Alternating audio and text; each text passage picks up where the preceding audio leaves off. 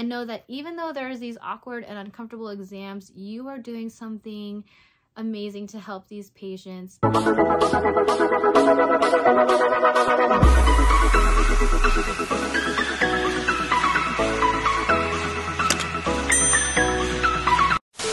What is up, you guys? Welcome back to another video. My name is Giselle and I'm an ultrasound technologist, aka sonographer, who lives out here in Las Vegas, and I love all things Disney. Check out this ring that I got. It's got little sparkly Mickeys, and it's like, there's different ones, so it's like stackable, so I can wear like 2 or 1 or on any other fingers. But yeah, I love Disney. So welcome to another video. Today I'm answering a question here that I feel like needs to be answered, and so yeah, if you guys have any other questions, comment them down below and we can talk about them a little bit more in depth. But today I'm talking about something kind of uncomfortable, or I guess you could say like weird. I don't know. They pretty much asked me, how do you handle uncomfortable exams? I mean, it could be uncomfortable for the patient or the sonographer. And yeah, so we're going to talk about uncomfortable exams, and exams that you guys probably wouldn't even know that we do if you're not going into the medical field yet or know nothing about ultrasound. And I'm sure some of you guys are just doing your research or looking up, or you just clicked on this video because you saw uncomfortable ultrasound exams. I'm not sure. But today we're going to talk about uncomfortable ultrasound exams, which are pretty much the ones of private areas that in the medical field you're going to have to pretty much scan. And if you're doing medical, your whole entire human body is pretty much something that you're going to have to scan. And so yeah, let's just start. Let's just go for it. Let's just start. Let's just get into it. Because let's just break the awkwardness, right? Because you're going into the medical field and you're gonna have to do these things. And so this is kind of aiming towards more general sonographers, because if you are vascular and if you are an echo, you may not have to do these exams. You pretty much don't really have to do these exams, honestly. But if you're in general, you're gonna have to do these parts of the bodies. And like I said, pretty much the whole entire human body is something that you're going to have to work with. And there are a few exams that we do that some people don't know that we do, which are 1, testicles, 2, prostates, 3, vaginal exams or transvaginal exams. They're called transvaginal exams. So vaginal exams, and breast ultrasounds, which, you know, these kinds of things are things in the medical field that we got to figure out what's going on, because those are very important parts of the body. And when you do testicular ultrasounds, like, these are time-sensitive ultrasounds. You need to get these done. So for men who are having issues with pain or swelling, yeah, you're pretty much going to get an ultrasound, and it's the best thing that you can do for yourself, honestly, as a patient, right? Because it's time sensitive, because of the fact that if you wait too long, you could potentially lose your testicle. So yeah, don't mess around when it comes to the testicles, because those are usually bumped up to the top of the list, especially if they're looking for what's called torsion. So we'll go into that here in a little bit. But yeah, these are exams you're going to have to do: testicular exams, vaginal exams, and breast exams, and prostate exams in some places. So yeah, where do we start? Which one do we start with? Since I did talk about testicles, we'll start with testicles. And it's basically called a scrotal exam. And with a scrotal exam, the patient is going to be, you know, essentially coming into the hospital or to outpatient for pain, swelling, and sometimes in the groin areas too, not just the scrotal sac or the testicles, because we have to figure out if there's any varicoceles, which are dilated vessels, or we have to figure out if there's any masses, cancer, any cysts, which, you know, cysts are common in any part of the body, but we need to make sure that there's no cysts there, or stones and hernias, and we need to make sure there's blood flow in the testicles. So yeah, that's very, very important. And then vaginal exams we do because we also have to check, just like for males, we have to check the testicles for testicular torsion, where there's no blood flow in there, right? We have to check for ovarian torsion, which in women, the ovaries can also torse or mean there's no blood flow to the ovaries. So we have to check those ovaries, and that's also time sensitive because you want to make sure that there is blood flow to those ovaries. Otherwise you can lose your ovary too. So these are very important exams, you guys. Sonographers really deal with a lot of very important exams, and we can tell you if there are cysts in your ovaries, we can tell you if there are masses in your ovaries, we can find out if there's ectopic pregnancies, which is also very time sensitive because you don't want that to rupture in your body and cause an infection, and you can potentially die from ectopic pregnancies. So yeah, it's pretty scary stuff, but you know, those are rare, but they do happen, and it's just an exam that we have to do, which is vaginally, so internally, and we have to put a probe through the vaginal canal and look closer into your internal organs, because sometimes just looking on top is not enough. And I'll tell you guys this who don't know it, but scanning for ovaries is very hard, especially when you have bowel gas around the area and you don't want to push too hard, but also you kind of need to push hard to push the gas out of the way. So yeah, that's definitely something you're going to have to deal with, is doing a vaginal ultrasound, especially if you do OBGYN. Anyone who wants to go into the OBGYN field, you are going to have to do a vaginal ultrasound. And then prostate, they're very, you know, it's interesting because every place that I've worked that did a prostate exam, they had the doctors insert the probe.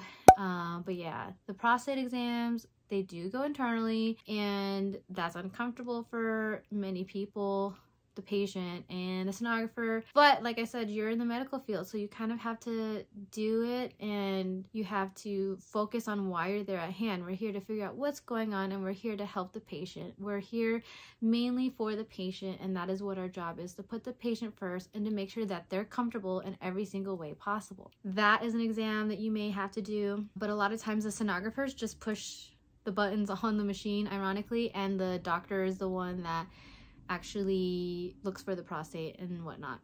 But that's for prostate, and that's what I've experienced, so I'm not sure about other places. And then the last thing that may be uncomfortable for people is the breast ultrasound. And yes, you have to have the breast fully shown, because that's how you can find breast cancer. You can find cysts, dilated ducts, you can find masses.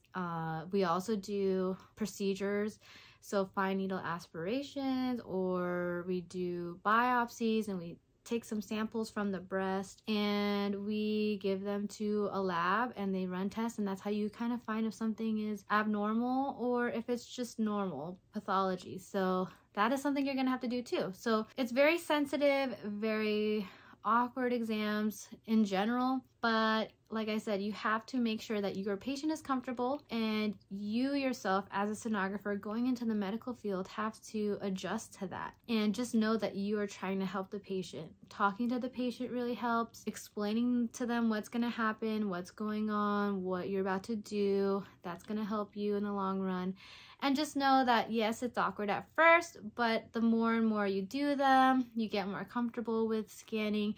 You find a technique, you find something, you kind of get into a flow, so you know what to say to the patients and you know how to handle yourself with these patients and in these situations. But I'll tell you, if you're male, a lot of times it's harder to do these exams, but you want your patient to be comfortable. So a lot of places are gonna have males have chaperones, and then even in other places they have females have another chaperone inside the room as well. It just depends on where you work and how they do things there. But a majority of the time, if there's a male doing a vaginal ultrasound, I'm pretty sure they're going to have a chaperone in the room. And it's just for comfortability of the patients. And even one time I had a vaginal ultrasound and she wanted somebody else in the room as well. And for her comfort and well-being, I did that, and we got another technologist in the room for her to make her feel comfortable. And that's what we did. So the question pretty much was, what are these uncomfortable exams and how do you deal with them, or how do you, I don't know, kind of go through your days with doing them? And you just know that you're doing these because you're trying to help your patients, and you're just being the best sonographer that you can be, and make sure that they're comfortable. There are exams that I think people don't even realize they have to do. And when I was in lab, we did not scan each other with these sensitive exams. We didn't scan each other's, you know, private parts. We did not scan breasts. We did not do vaginal. We did not do scrotal exams in lab at all. We actually just did them all and practiced them in the hospital setting or at our clinical sites with our mentors there. So it's definitely a learning experience. You have to just dive right in and go out there, scan them, do your best. If you have any questions, ask your mentors. Ask them what they say to patients, ask them how to be, what to say, how to approach situations. And honestly, you don't learn unless you put yourself in the situation, and you're not going to learn if you don't scan them. You're not going to learn if you are really scared to do them. And you have to just go out there and try your best and do your best, ask questions. And honestly, I like doing scrotal exams. They're pretty quick and fast exams, and they give you results pretty quickly, and you can tell right away if there's blood flow in the testicles or not, if that patient's gonna need to go to surgery right away or not. Same with vaginal ultrasounds. I like those a lot better than transabdominal, which is just on top on the belly, because the vaginal ultrasounds, you can see things much better than looking on top on abdominal. And yeah, breasts, they can be very hard, and usually breasts need to come along with a mammo exam. So a lot of times breast ultrasounds are done in an outpatient setting. Those were very difficult only because breast tissue is very hard to navigate and see when you're scanning those. So the more you scan, the better you get at it. Like 100%, keep on scanning, keep on practicing, keep on asking your questions, and know that even though there's these awkward and uncomfortable exams, you are doing something amazing to help these patients. They are in pain and they need to figure out what's going on, or they have something, they feel a bump or a lump, and you need to figure out what is there. So just do your best to communicate, make sure your patient is comfortable first and foremost, and make sure you are doing your job and getting out there, practicing scanning, and getting through these uncomfortable exams, because the more you do them, the more comfortable you'll get with them. But hopefully that answered the question. And I hope you guys enjoyed this video. I hope you guys are staying safe out there, enjoying your clinicals, working hard, scanning a lot. I hope you guys are asking questions, and just know that the community is here for you guys, and we're here to answer your questions. Hope you guys are tuning in to Sonographers in the Cities, because there's a lot of great stuff in the podcast that you guys are missing out on if you haven't heard the episodes yet. So please listen to those wherever you listen to podcasts, especially on Apple Podcasts, because you can rate us there and leave us a review, and we would love for you guys to do that. But yeah, hope you guys enjoy this video. We'll see you guys in the next one. Stay safe and be kind to one another and stay positive, and we'll see you guys in the next one. Bye.